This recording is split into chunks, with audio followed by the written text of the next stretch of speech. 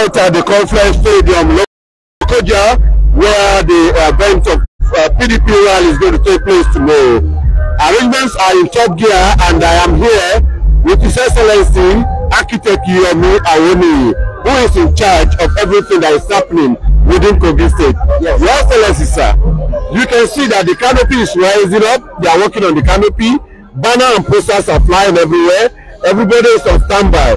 What is your expectation for what is going to happen tomorrow?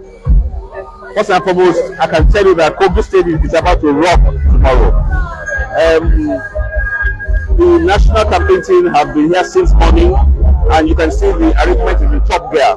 We in Kogi State have been working now for the past 6 weeks. All of it culminates tomorrow.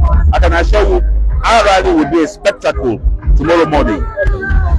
Again, I can see the entire town bubbling up and down. People have started arriving. What is the arrangement you have in place to accommodate the people that are coming from all parts of the state tomorrow? First and foremost, most of the people are coming from their local governments, so they will come in the morning and go back in the night. But we have some visitors who came from the diaspora, so to say. All the hotels in Lokoja chock-a-blocked, and I can assure you there is no spare bed in town today. Those who haven't booked before now may have some problems, but it just shows the excitement of the people. It shows the fervor and the fervent desire for a change in this nation. Now, advise your party men and women that are coming in tomorrow to be orderly, law-abiding all through their stay here. Advice.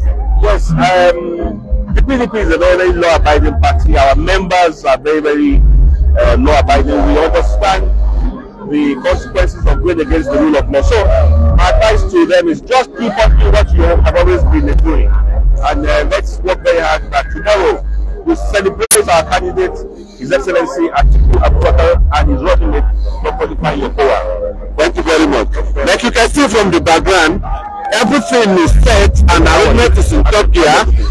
People are excited. You can see smile on their faces, and you can see the canopy extended and the place is made so wide to accommodate a larger number of people. Like I told you earlier, we are going to bring to you live everything that is going to happen here tomorrow, from the beginning to the end of it.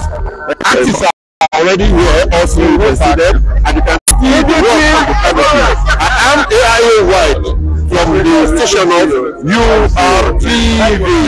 Keep it, please stay tuned as we bring to you update of the PDP rally in Lokoja tomorrow for Atiku and Abubakar campaign. Well done.